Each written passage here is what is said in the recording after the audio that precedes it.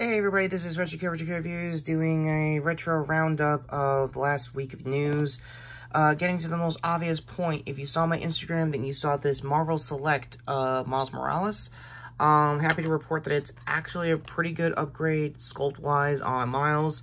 I haven't got around to the accessories, the web, the, I guess, again, select attempt at his Venom Blast, but it looks pretty good. I'll try to do a quick review here. A little bit of differences between this and like a basic Legends figure like my Scott over here. You can obviously tell in height other than the Action 4 stand. The problem is I've kind of noticed that there is a lot of single joint legs and arms action.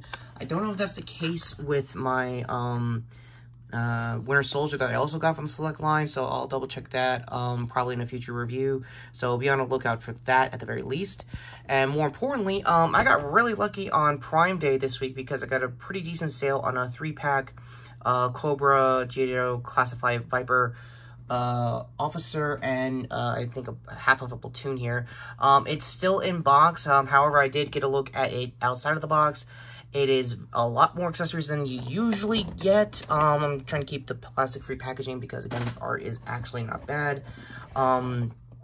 Digital renders for the figures themselves over here, and I believe the accessories. Having to get a quick sample of how the articulation and the effects parts are going to work is going to be very cool for photo shoots for future figures going forward. I would love to have these staying in the house as long as I can as jobbers for future figures down the pipe come later or next year at the very least. So with that being said, let's get to the news entertainment-wise out of the way, because let's get the Toku stuff out of the way. I am horrifically behind on, yeah, you guessed it, Kamen Geats. However, I highly recommend Zio Agito, if I got his name right. I'll leave the channel in the description below. I really am very much impressed of how quickly you are behind on a writer series, and they're already in the middle of the summer, and it's Final Form season, and I just want to give my quick thoughts on the Final Form for Geats over here. Yeah, it's very Nine-Tailed Fox, it's very Naruto. You can definitely, obviously tell with this exact suit design. I saw the debut henshin and fight with said henshin, and it was freaking amazing. The VFX has definitely changed the last couple of years, especially in the Wayward era, you could definitely tell. And on to the most obvious news, now getting back to the figures. Let me just clear everybody out here for this next part. Yeah, Deadpool 3 finally did what we all kind of wanted to do, and I was planning to make it an X news until some other stuff happened recently this week. Yeah, Hugh Jackman's in the yellow. For this particular version of yellow costumed Logan, I think this is his first years back from the dead in, I think, either the 2018 or 2017 run. My apologies in advance. The heat up clause of the dead giveaway, but on the costuming and the lighting alone, especially with the new one here in the upcoming movie, yeah, you can definitely tell. Oh yeah, and Wade's suit upgrade is not bad, and whatever. Not a big Deadpool guy, but I will say it is very astonishing X-Men kind of style colors. I'm going to be honest with this one. And as much as I love to show more and more of the photoshops, not photos, set photos, however, wink, wink, nudge, nudge, go to Trench's Discord down below. And, oh, check out his new figure review for his Ultraman SH figure art that he just got recently. That being said, yeah, one big thing that kind of got into the room. Yeah, finally, for those who are unaware, through the last couple of months now, the Writers Guild of America has been on strike, mainly for the most obvious reasons, AI-generated stuff, and basically being replaced any way they can, and obviously, as speaking as a union guy, wage disputes. So it's a complicated of other reasons why they are justifiably allowed to be on strike, and now SAG-AFTRA, the Screen Actors Guild, long story short, is very much with them, so much so that I think as of this recording, the entire cast of Oppenheimer dipped the minute they did their London premiere for the movie. I am a semi-casual Christopher Nolan fan. I've never had time to do a retrospective of his career. I liked his work. I'm very much a big fan of his Batman, obviously. But, yeah, I feel like his best was, like, obviously Memento and, Inception. However, it is pretty bold that the entire cast said, nah, I'm out of here. Also, I'm a huge Cillian Murphy fan since, like, 20 Days Later, so we'll get to that probably later down the road for future retro reviews. that being said, my thoughts on the strike itself, yeah, pretty good. I also highly recommend any official articles explaining how ghoulish the studios were getting with the writers half until this happened earlier this week. So, yeah, speaking of ghoulish shit, let's get to the last half of news. Yeah, for those in the comics community, pretty much my 2 cents on the death of Ms. Marvel. I could kind of see be a really good issue. I saw the highlights, and there were some good points in the funeral service for Kamala in the comic. Namely, Wolverine. A lot of the champions showed up. So yeah, both Miles and Logan showed up to her mass, which was awesome.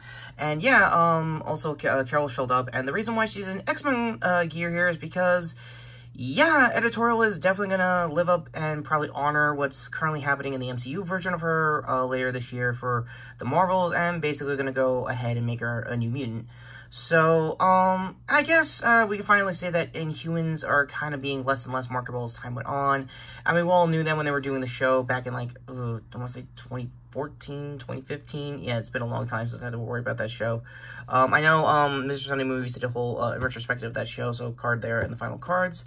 And one last bit of news, and hopefully a future retro review after my Mission Impossible review later this week. The 35th anniversary review, retro review of Die Hard. Hence why I got my, speaking of other Diamond Select figures, my, one of my first few collector figures of John McClane from the said movie.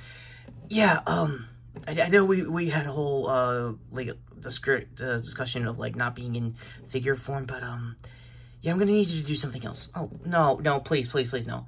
Oh, come on, yeah, I'm awesome, and yeah, this does highlight me in my prime, and if you know, Bruce's, health history last year, we'll leave that in the description down below, but, you know you're gonna have to do a retro review of Fifth Element eventually, right? Yeah, right. Back out of characters.